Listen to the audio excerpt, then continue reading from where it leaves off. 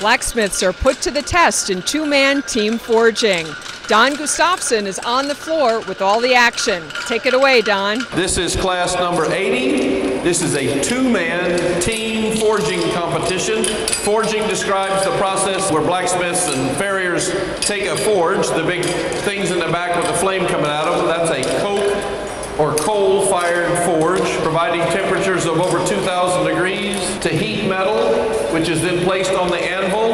Here at anvil number 4, the two guys in the yellow shirts, two longtime friends from the United States.